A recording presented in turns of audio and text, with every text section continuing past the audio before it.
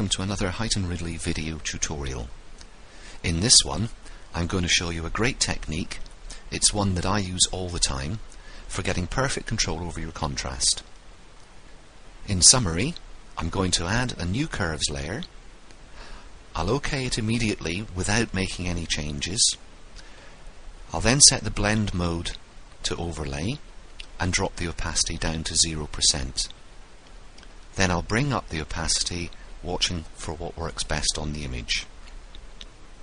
OK, on with the tutorial. Let's get our new curves layer. I OK this dialog box immediately without making any changes. I'm now going to set the blend mode to overlay, and you have to agree that is really ghastly. We drop the opacity down to 0%, and then we bring the opacity back up,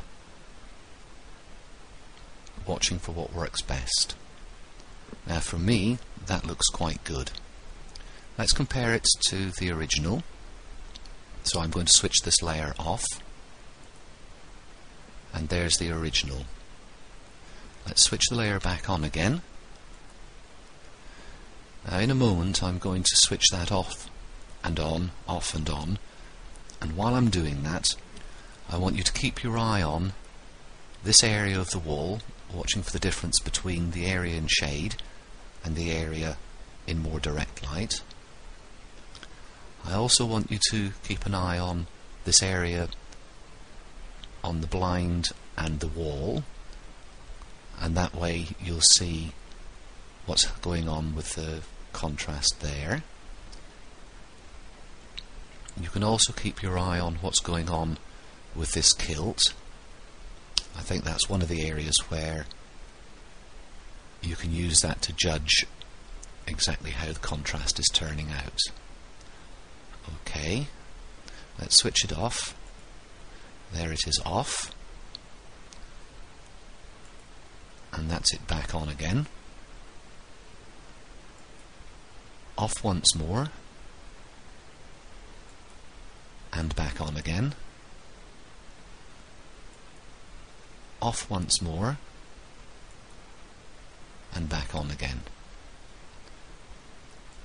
Off once more, and back on again. I want you to have a quick look to see what happens if we over-egg this effect by having the opacity set too high. There it is at 26%, off, on. To my eye that's much too harsh.